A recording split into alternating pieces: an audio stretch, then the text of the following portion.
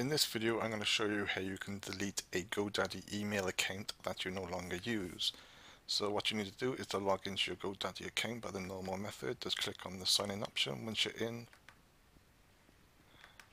visit your account. You then want to select manage your web hosting.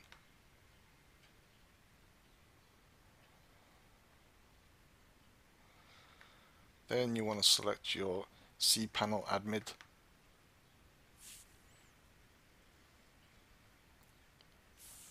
Then from this menu list, you want to scroll down until you can see the email options. So once you get down to email, select the email wizard.